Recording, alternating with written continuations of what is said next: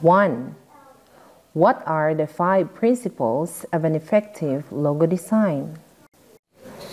Number 1. Unity.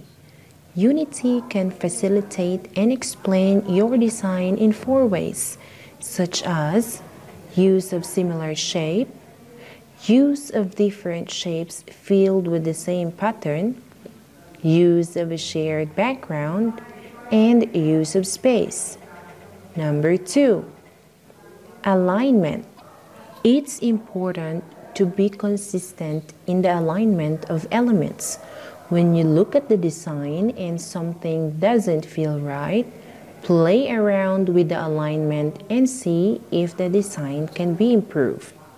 Number 3. Versatile. An effective logo works across a variety of media and applications. For this reason, logos should be designed in vector format to ensure that they scale to any size. One way to create a versatile logo is to begin designing in black and white. Familiarize yourself with the commercial printing process so that you do not encounter printing problems down the line.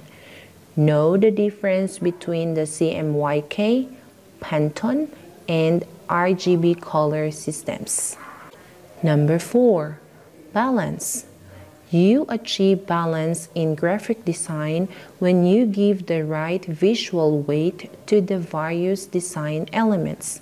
Factors that influence visual weight are position, orientation, isolation, quantity, color, value, size, shape, and texture.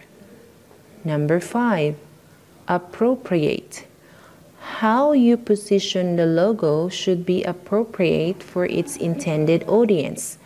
It is only by association with the product, a service, a business, or a corporation that a logo takes on any real meaning. It derives its meaning and usefulness from the quality of that which it symbolizes.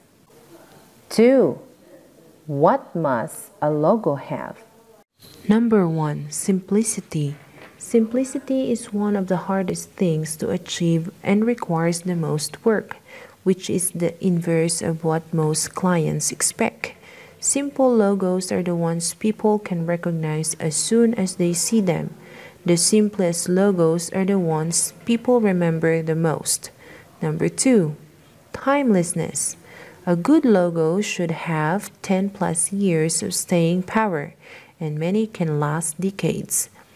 To have that shelf life, it shouldn't be so trendy as to look outdated in a couple of years, but be timely. Number 3.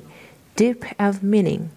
The ultimate goal is for a logo to have a common, clear, and unifying interpretation, but also additional layers of meaning or symbolism that emerge over time as people experience the brand or see repetition of the logo. 3. What are the characteristics of a logo? Number 1. Memorable, impactful.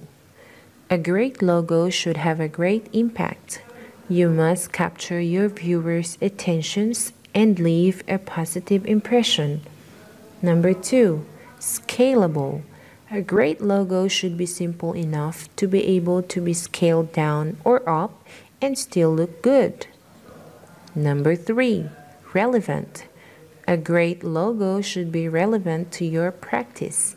It has to have meaning that relates to the work you are doing. And number 4. Distinction. Your logo should be distinct, designed to stand out from similar brands.